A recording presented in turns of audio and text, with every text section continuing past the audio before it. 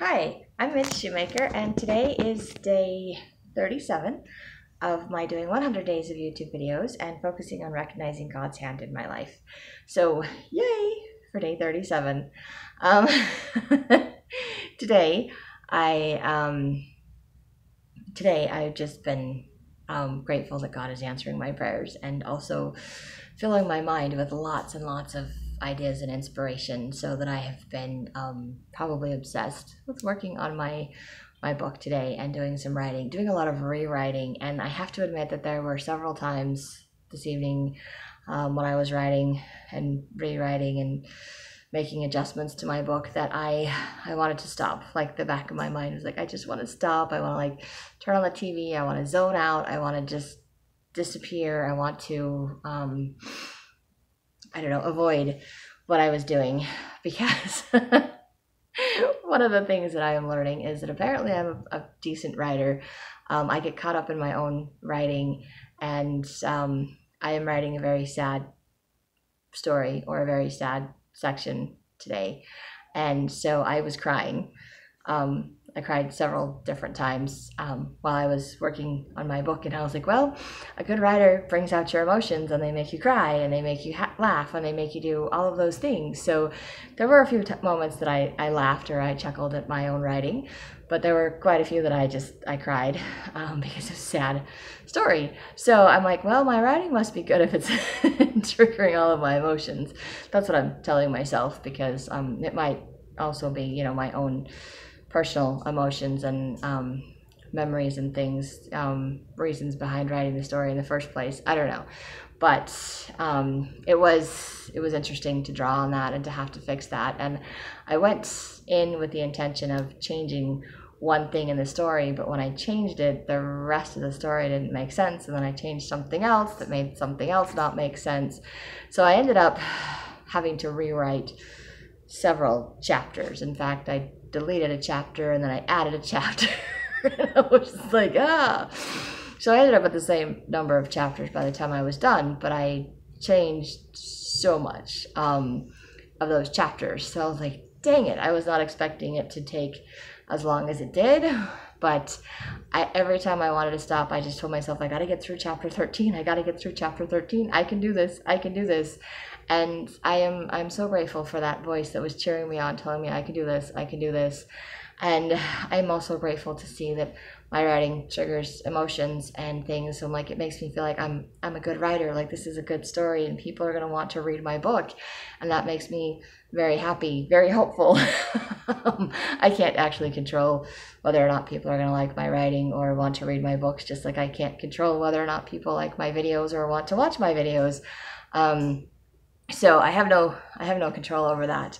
But it does give me some hope, and I am grateful for all of the ideas and insights that God was giving me to help me to rewrite everything, to make it flow, to make it fit, to make it work with my character and the story the way that I'm choosing to write it now. And not that it didn't have some really good stuff before, because it did. I read through some of it and cried before I even changed it. And then I cried when I changed it. Not because I changed it, but because of what I was changing it to. I was crying when I was writing it.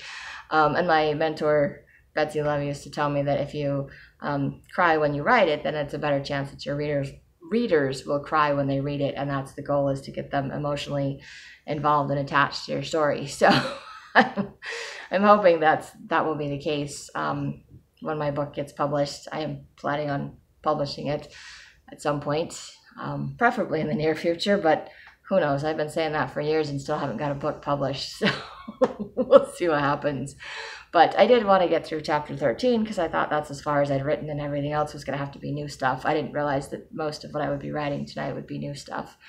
My mentor, Betsy Love, also said you have to kill your little darlings, which I think is kind of a creepy phrase, but basically it just means, as a writer, that you have to let go of some of the stuff that you think is really good, even if it is really good, because it no longer fits with the story, or it doesn't flow with the rest of the story. So you have to let it go. You have to delete it, you have to cut it, you have to put it somewhere else, use it somewhere else, or you just have to say, oh, that's beautiful, and no one else will get to know about that except for me, because it just doesn't blend with the rest of the story. So today I felt a lot like that, where I was getting rid of a lot of really good writing because I had to replace it with something else that I hope is still really good writing, to make my story flow, to make my story fit. So a lot of struggles that I was having as a writer, and my initial instinct was literally to just stop, to take a break, to not go back to it. In fact, I was into it at one point, and then my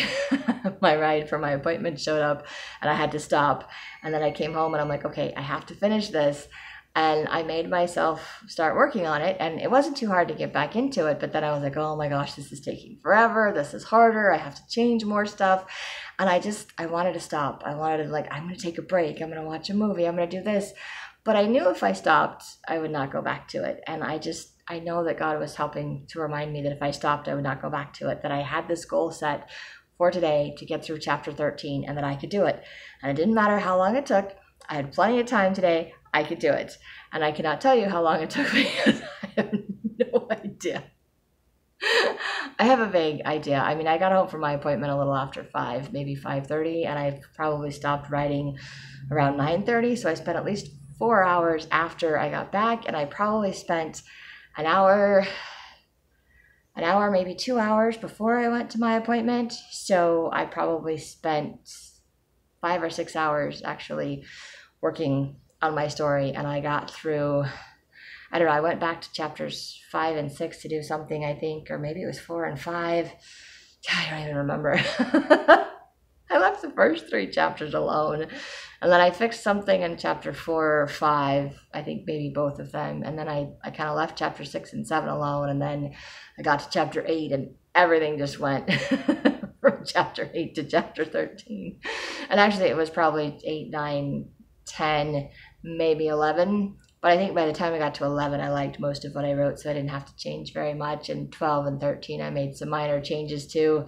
13, I made a few more changes too than I had anticipated.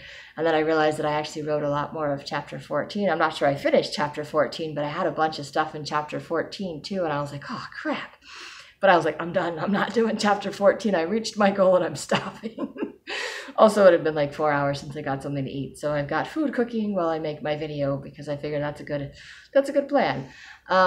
So I'm very hungry, but it has gotten me to drink a lot of water today because every time I think I was hungry, I'd just grab a drink of water instead. But I am so grateful to God for helping me to focus on my writing and to feel like I'm getting somewhere with it.